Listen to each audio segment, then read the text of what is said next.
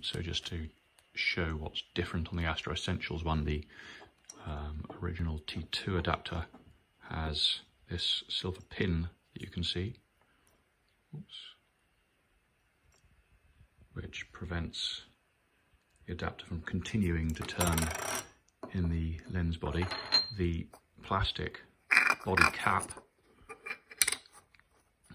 also has a stop there, which prevents the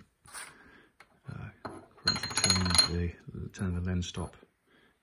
And the Astro Essentials, there's where you insert it, and that's where I think the stop should be there. There's no stop at all on that one, so it just continues to rotate in the body, in the camera body, and can be rotated until it falls out. So I'll just demonstrate quickly.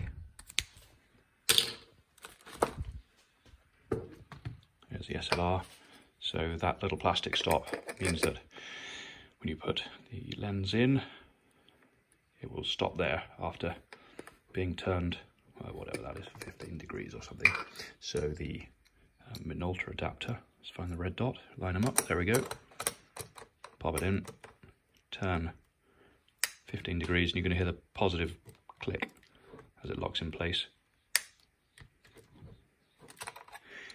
The Astro Essentials one, which I've just inserted, doesn't have that positive click, and furthermore can just keep turning within the body. There's nothing to stop effectively it falling out of the camera. So the camera can just spin and it will fall out. The camera will fall off the telescope. Similarly, as it just keeps spinning, it sort of hasn't torn itself, but as you can see, it's just sort of forced itself in a little bit further. Hasn't done it. The Astro Essentials adapter any good. Anyway, hope that helps.